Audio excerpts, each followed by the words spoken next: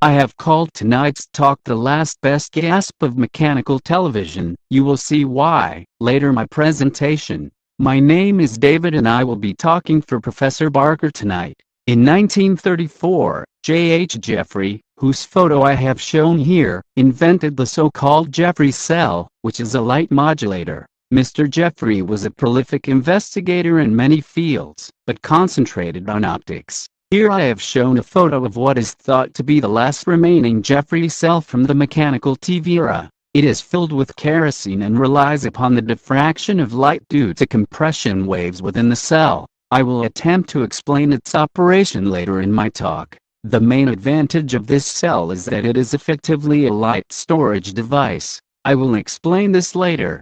Suffice it to say that a light storage principle provides at least a 50-fold increase in picture brightness compared to other techniques such as the Kerr cell that I mentioned in episode 2 of this series. In 1 G.W. Walton was promoting a system of television that was still basically a mechanical system, but with improvements in terms of simplification and synchronizing. Here I show a diagram of Walton's invention, that he called a Stixograph, that I obtained from a book published in Paris. I have to admit that I do not understand exactly how this works, though it seems to be a clever variation of the mirror screw system. He had collaborated with W. S. Stevenson, an inventor who was the model for the James Bond series of movies. At the time, they were both working at the General Radio Company in London. Walton called his company Scophony. Now a Russian immigrant by the name of Sagwal enters the picture. Sagwal left Russia to escape the harsh Russian winters and the oppressive Soviet regime.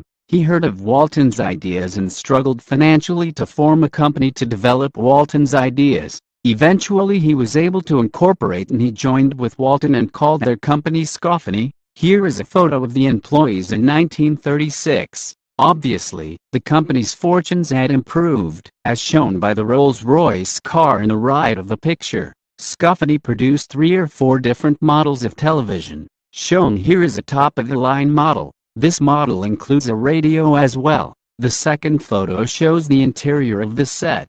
Obviously this was a labor-intensive piece of equipment. Most of the top half of the cabinet is taken up with the mechanical scanning assembly. On the top left side are the sound and video receivers. At the bottom of the cabinet are the power supplies. On the next shelf is the electronics for driving the mirror drums. I estimate this television set would have weighed about 400 pounds. In this photo we see the layout of the mechanical assembly of the set. At the top is the slow-speed frame scanner. In England the standard frame rate was 25 per second. With 12 mirrors, this drum rotates at only 125 RPM. Below it on the right-hand side is the high-speed or line scanner. This was a metal polygon, usually with 20 faces, rotating at more than 30,000 RPM. These motors had a life on only a few thousand hours and had to be periodically replaced. Here is another example of the Scophony line-up.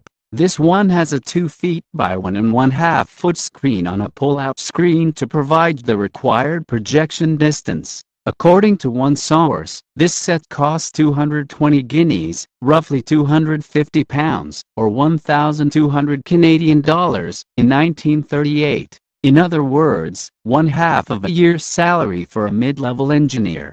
That would be like spending more than $30,000 on a TV set. Still, I recently saw an advertisement for a deluxe turntable for $30,000, so there is a market out there. Scophony also produced a theater version of the receiver. Here is a photo of the unit.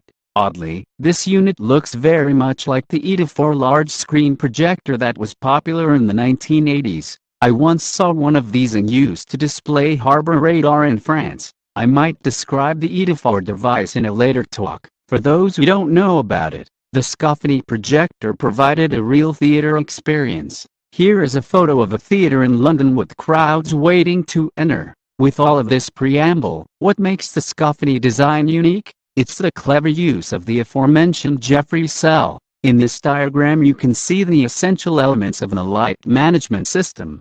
From left to right, the essential elements are a high-pressure mercury lamp, a condenser lens to concentrate the light on the mask, a vertical mask to project a vertical beam of light onto the Jeffree cell, a cylindrical lens, the ultrasonic Jeffree cell, a cylindrical lens, a projection lens to project the image of the cell onto the screen, an aperture stop to block the direct beam of light, the high-speed scanner, 30,000 RPM, a cylindrical lens to form an image of the Jeffree cell, of 1 line width. In this sketch I show the essential details of the Jeffree cell. On the left is a quartz crystal being driven by a 10 MHz oscillator, the output of which is amplitude modulated by the incoming video signal. This sets up pressure waves in the container of kerosene. The dimensions of the cell are such that it takes 1 horizontal line time to travel the length of the cell. In the case of the British TV standard at the time, this was 98.8 microseconds. At the end of the cell is an absorbing material to avoid reflections and consequent standing waves. In my second sketch are shown the details of the optical system. For clarity I have omitted the cylindrical lenses. The aperture is flooded by light from the mercury lamp. Light spreads by refraction into the cell. When it encounters the kerosene, it is refracted by the pressure wave which exactly represent the incoming video. The image of the cell is projected onto the screen via a stop which blocks the direct beam of light from the aforementioned aperture. So, in the absence of any video, the screen will be dark. The problem is that a line image is moving from left to right at the speed of propagation in the kerosene. This brings us to my third sketch. This diagram, which again omits the lenses, shows the high-speed scanner rotating in a direction opposite to the movement of the pressure waves in the Jeffree cell.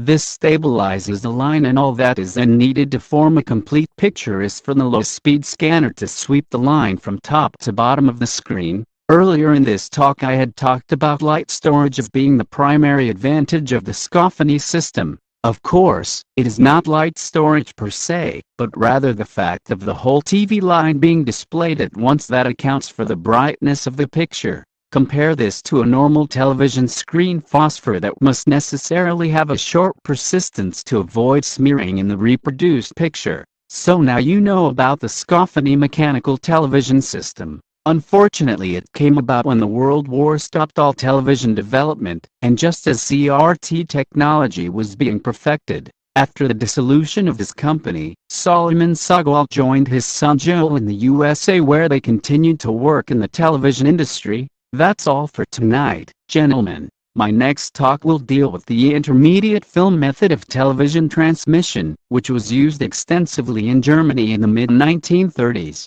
Good night.